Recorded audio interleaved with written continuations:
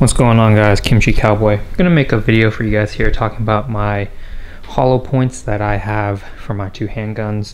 Once again, if you're new here, I have a Glock 19 Gen 5 and a sigsauer M18. Now, there are so many hollow points, and then there's also, what is it, J hollow points or something like that. And there's so many things on the market. I just want to know what you guys prefer, what you guys like.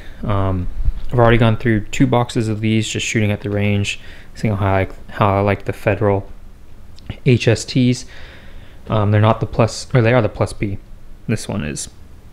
I've also shot about 2 boxes of Hornady Critical Defense. I've shot a box of the Hornady Black,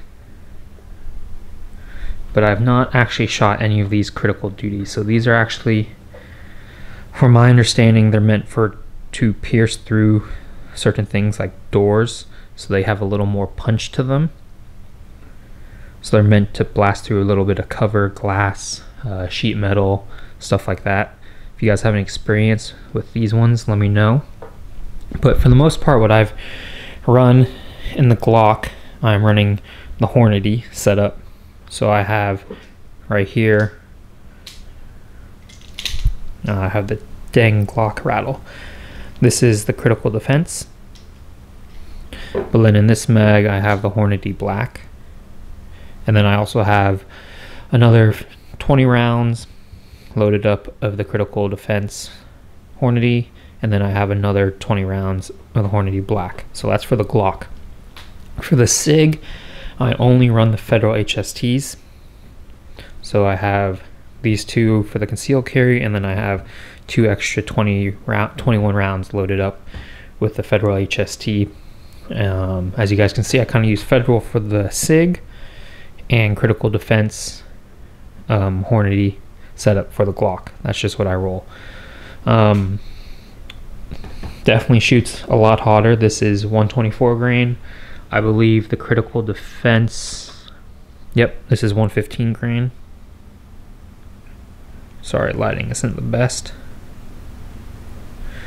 And then the Hornady Black, I believe as well, this is 124. Even though it's 124, it does not shoot that hot, I feel like. It shoots definitely more like a 115 grain. Like I said, I haven't shot this before, let me know. And then I also want to ask, what do you guys think is an acceptable amount of, or what should be the bare minimum of hollow points that you have? If you shot any of these, what do you like? If you shot any other hollow points, what do you think? If you shot any jacketed hollow points, the JHP, let me know, because I found 1,000 rounds of PMC jacketed hollow points for 4 something. So 1,000 rounds for 450 bucks, I want to say. But let me know. Quick little video for you guys. Hope you enjoy it. If you're new here, once again, welcome.